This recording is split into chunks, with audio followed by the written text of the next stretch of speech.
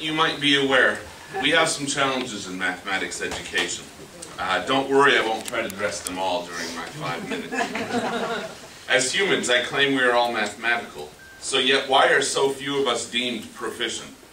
I think this is a problem of mathematical authority, of ownership of knowledge. My goal is to leave you with an image of what mathematics education could be after this era of standards. I hope to press the way you think about mathematics teaching and learning, and I hope to tell you a little bit of my story. About 10 years ago, I worked with a group revising one of the NSF-funded high school curriculum and teacher development projects. Nonchalantly, we agreed to a sort of mantra for our work: don't tell the learner how to think. As a high school math educator, I took seriously that charge. I pressed myself to educate in the root sense of the word, to educe. I worked to draw out thinking. Nowadays, I'm an epistemologist. That's a $5 word for someone who studies ways of knowing. Thinking about ways of knowing, I found constructivism. Yep, I do know. Here in California, you got to be careful saying that word. Constructivism as a learning theory, I don't think is very well understood, because remember, it does not tell us how to teach, nor does it tell us how to write curriculum.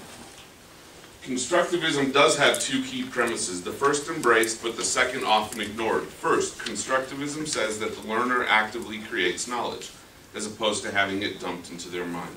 The second principle is a result of the first. If our ways of knowing are constructed through our experiencing of the world, there is no way of knowing if those experiences construct the true world. So, a friend of mine works as a social linguist regarding recording endangered languages. She shared a story of an early meeting with a woman of the Kickapoo community. A loud noise had occurred and made them look off to the side. The woman asked, "Do you think you saw the same things I did?" My friend realized no, she wasn't raised Kickapoo. The woman then asked, "Do you think my Kickapoo sister saw the same things?" My friend was also taught a bigger lesson. In American culture, when something is known, we write it down. Then others read it, refer to it, cite it, it becomes a truth. For the Kickapoo, in oral culture, once something is written, it is no longer true. Imagine the resulting dilemma for this group as they wish to record its language, but they have a story about how humans saved themselves at the end of the world. Math educators face a similar challenge. How do we teach children who may have a radically different way of knowing?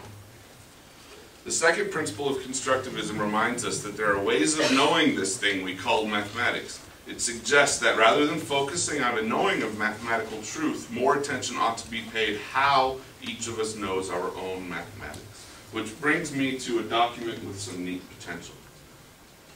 Reasoning. I like this idea. I interpret it as thinking.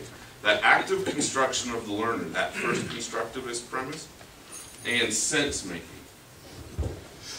Instead of reading this as making sense of mathematics, I read sense-making as an effort to understand how another is thinking mathematically. So NCTM is now arguing for children's mathematical thinking and interacting. This sounds good, because it makes me think of equity. I argue in equity, 3 ideas must be seriously considered: access, action, and authority. This third, authority, is where we squash children. Constructivism tells us children's ways of being mathematical are their own. They are authors. Yet school works to tell them they are wrong. Joe Bowler's relational equity helps us to value interaction in order to understand another's thinking. So my equity, owning authority for thinking and valuing the effort of interacting. Again, reasoning and sense-making. So I've watched 3 phases in this era of standards. Very quickly. Goals, benchmarks, then standardizations. Notice their trajectory. What happened to don't tell the learner how to think? So what do we do next in mathematics education? I think Dewey told us in 1902. His suggestion was not the promotion of a laissez-faire interaction between the teacher and the child. Rather, he argued that by knowing the discipline well, the teacher must determine the learning environment of the child, and by indirection, direct. Yet the case remains to be of child. Education is for the exercise of the present capacities of the child. So I would suggest that a sort of mathematics that emerges from the activity of children could be what constitutes mathematics education in the post-standards era. Kozel said that his parents did not ask him what he learned in school. Instead, they asked, "Were you taught to believe, or did they teach you to think?"